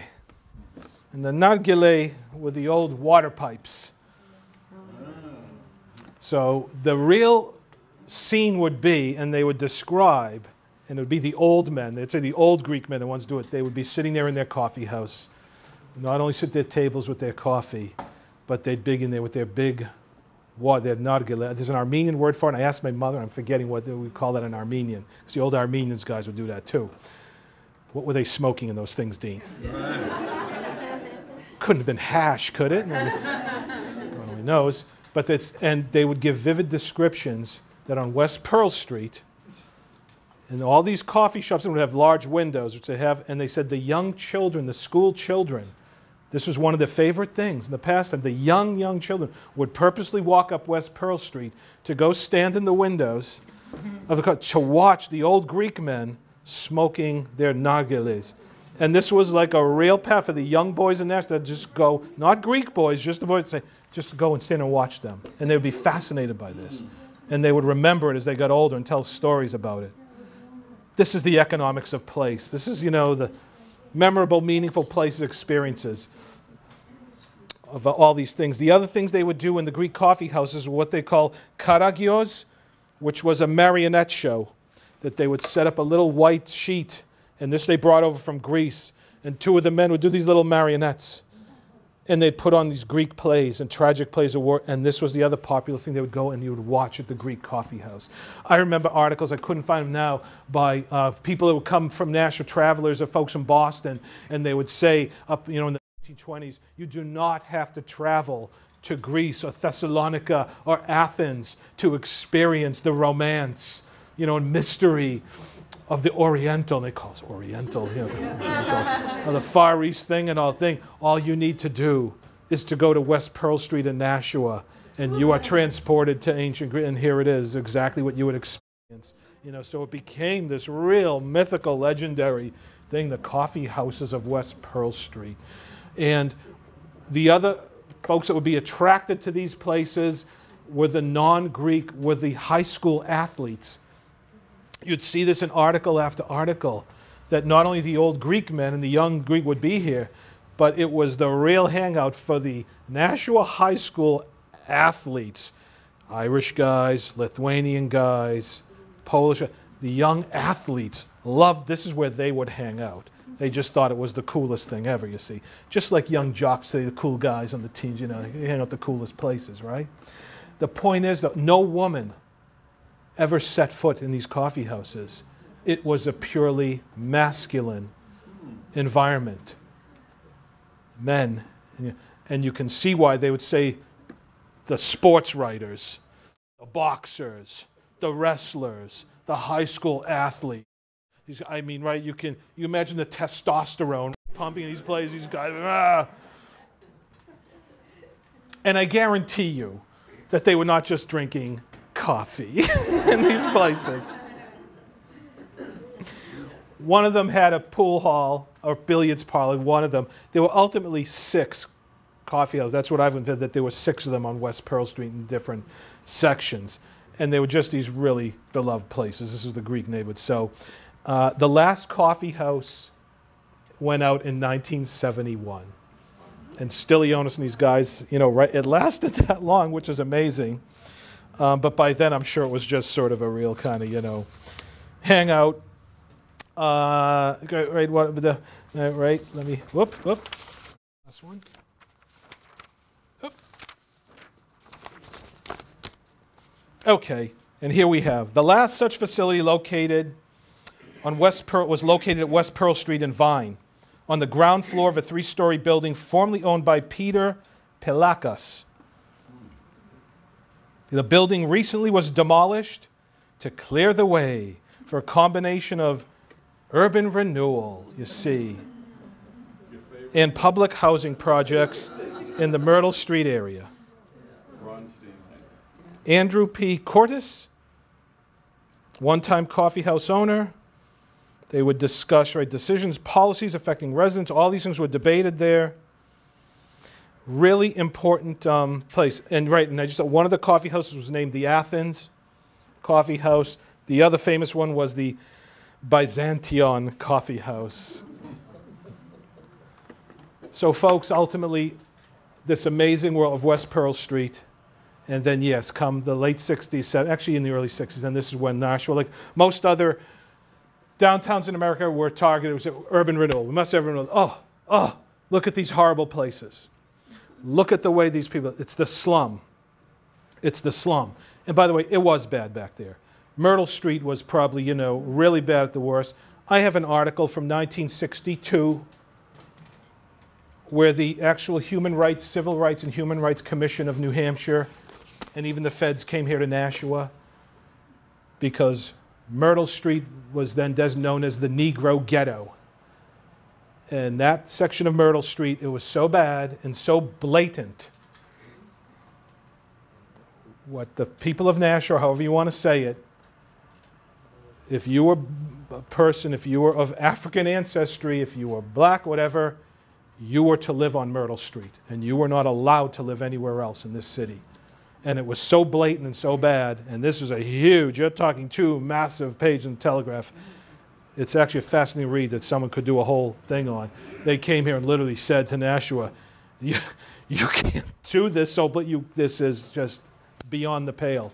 And all of this led to, we must demolish these neighborhoods.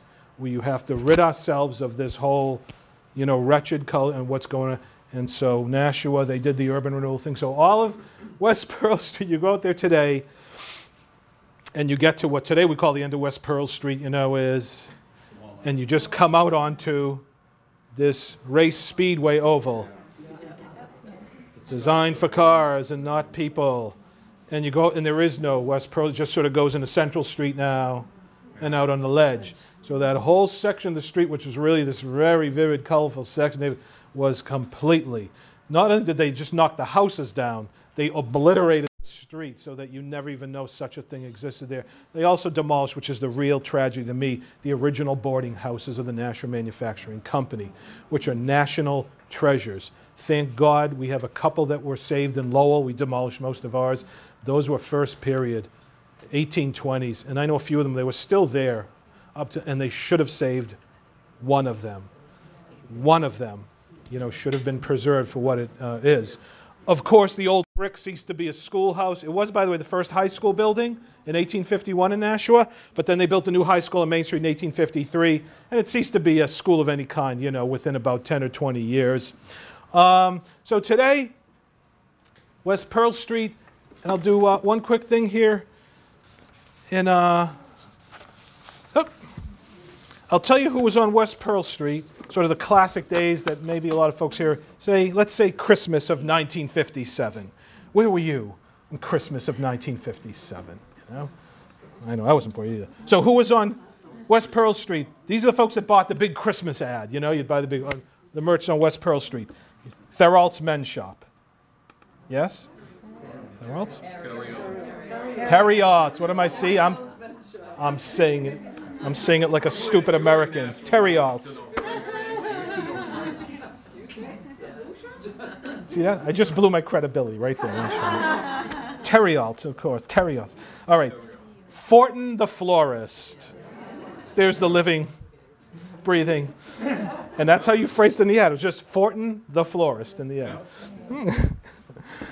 Don Frank, hairstylist. Persian rug galleries. Yes, I'm Shai's father. Right? Started on West Pearl. I didn't know that they were on West Pearl Street. Alex Shoes. Of course, I knew they started there on West Pearl Street. S. Brody Furs. Had a fur shop. Cash and Carry Cleaners. Oh, yeah. Miller's. Yes, started on West Pearl Street. Quality Fruit Exchange. Perrault and Smith Furniture. Perrault. The Buffet Restaurant. That's what, yeah? That's what, okay, yeah. Burke Jewelers, of course, still going strong. Bergeron's, who was at 113 West Pearl then. And I'm proud to say when I got to town, Bergeron's was still there. I have some ties that I still have that I wear that I bought at Bergeron's men's shop in 1994 or 95. C&R Furniture. Tom's Delicatessen, Tom McGarian. Tom McGarian just died, and I was at his funeral. I grew up with Tom. He was a family friend. I just didn't appreciate how long Tom was there. Victor Lucier, pharmacy. Joshua Sewing Machine was there on West Pearl Street. And of course, Gaby's, exclusive shop. And Gaby was there when I started here in 94, and I used to get a kick. And that was like, she was just there, I think, maybe till 95, 96, something. She was right there. She was going out when I got in. And I was fascinated when I got here and just sit in her shop with her. And a fascinating lady. So West Pearl Street is hung on well. Again, I remember when I came in 94, just being this vibrant, neat little side street with great family businesses.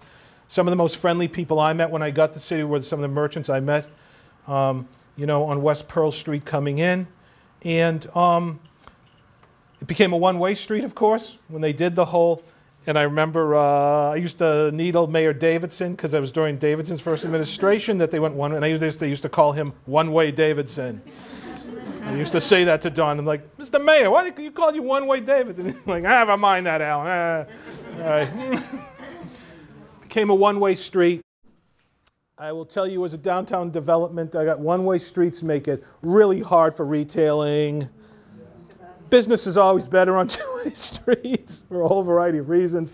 But I know it has to do with what happened to our downtowns in the 60s and 70s is transportation planners took over these downtowns. And they said, well, we're going to save your downtown. We're going to make it efficient for cars so people can get through here fast and quick and easy. We did the exact opposite of that's how you destroy the economics of a downtown. We know this now. They did their urban renewal, demolish, these whole sections of it to save it. You destroy it to save it. We know again now, this is not the right way. Thankfully now, we know what you try to do today with downtowns to make them work is to make them what they were. These memorable, meaningful places of mixed use and all these things going on, a place where if you want somewhere to go quick and fast and easy and you don't care about it, it's meaningless to you, go to the mall. Go to the nice commercial strip corridor plaza. Go. Park your car. You can literally fall out of your seat into the store so you don't have to walk a foot, God forbid, I don't walk around these horrible places. Downtowns, why they're working again today, thank God, is because we understand now they're places where, fine, you drive there in your car. It's better if you live near there, but fine. Drive there in your car. You park your car once. It doesn't matter where you park your car. Oh, I'm going downtown. I got to find a space right in front of where I'm going. I don't want to have to walk around down there like it's this terrible thing you're being inflicted upon you. Doesn't matter where you park your car, especially in downtown Nashua. You can walk anywhere in downtown Nashua in literally 4 to 5 minutes. I used to do that. People would complain, we need more parking downtown. I'd say, do you know how long it takes to walk from the front door of City Hall to the Main Street Bridge? And I'm a stubby little Armenian. I don't have long legs or a big, it takes maybe 4 minutes, maybe 5 tops. What a terrible thing. And when you walk in these downtowns, this is when life becomes more enriched. I love walking downtown. If I walked up Main Street right now, right? If I leave here right now and I just walk up Main Street, I don't know. That's the cool thing. I'm going to have spontaneous encounters. I don't even know. Right? I couldn't even say it's going to happen, but I know it's going to happen. I'm going to see things. I'm going to run into people. I'm going to have like some cool memories. And I just know right now if I walked up Main Street, this would happen. Because I'm walking and I'm lingering and I'm using the place like it should be used to enjoy and to spend time. Downtowns are not about saving time. It's about time well spent. Time well spent. That's why downtowns are coming back, and you have a great new generation of people finally that are realizing, you know, this is not about in-out fast utility. It's about really, you know, making the most of the time and the place. So don't worry about walking around. Your sidewalks will all be fixed soon. It's a rough thing to go through right now, but I knew Paul Newman, my mentor, not Paul Newman the actor, Paul Newman, the great legendary urban program manager of Nashua for almost 30 years. When the brick sidewalks were put in the early 80s, mid-80s, it was hell. And it's hell now. Anytime you rip up sidewalks in a downtown, but it's all good. The new trees will grow fast. As I've learned now that I turned 50 this year, which I can't believe, I learned how fast 10 years goes by. It is amazing. Everything will come together out there. It's going to be beautiful. Downtown Nashua, I must say. And I've worked all over New England, done downtown work all over, and I've kept saying for many years, I'm going to go in this new city. It's going to be just like Nashua. We'll do great things. And I can honestly say, no place that I have practiced my profession since has been as joyful and really special and wonderful as Nashua. This city is truly a remarkable and very special place. It has a very unique culture. The connectivity of the families, the multi-generational family businesses, the way they care about this downtown and the whole thing is unlike, I'm telling you folks, almost anything else out there. And I've been around now since I've been away from the city for 10 years. I've worked in a lot of, nothing compares to it. I keep saying it's going to be like that again, and no, it won't. It never will be. This place is 1 in a million. So what's going to happen going forward with West Pearl Street and the Broad Street Parkway, and how that whole new area, the old West End neighborhood, can be redeveloped and renaissanced. Everyone get involved in it. Bring it back to its historic fabric and pattern. Make it mixed use. Make it walkable. Make it human scale. And, you know, someone will be standing here 50 years from now, 100 years from now, talking about what you all did during your time here. And, you know, that's going to be an interesting lecture in the future. So Maybe it'll be you. You might last long. I'll never make it, man. I'll never make it. So, folks, this was a privilege for me to come back and to do this. What City Arts Nashua is doing, public art is at the core of why you want to get out of your car in a place and say, we want to walk around here. I want to stop. I want to linger. I want to look at this, drink it in, value it, be enriched by it. This type of public art. And I can remember a long time years ago when they'd say, oh yeah, this arts and all that stuff, that's after. Let's talk about business first. Let's talk about what's, and then, you know, that little sideshow window dressing, they can do that fine little stuff if they want to fool around with that. This is the core of the economics of place and how you make the economics of a downtown work again. By bringing back people, filling the sidewalks with people, this is what does it. So again, I'm honored that I have an opportunity to support it. It's right at the heart of what, you know, I've dedicated my professional life to. And boy, I can't wait to walk down there and take a cool picture of it to put on my Facebook page, you know? Here we go. All right. All right. And next time, let's go out in the street and do this, you know?